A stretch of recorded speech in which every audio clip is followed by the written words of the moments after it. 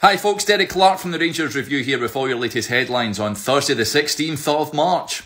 First, and Michael Beale says Rangers are doing everything to help support Nnamdi Ofoborh and that he's seeing a third specialist. The midfielder has been out of action for 2 years with a heart issue. He's undertaking light training both at Auchenhowie and at home. Meanwhile, Beale says that rumours suggesting Alfredo Morelos has signed a pre-contract with Sevilla are not true. He says he's sitting down with the Colombian in the summer to discuss his future.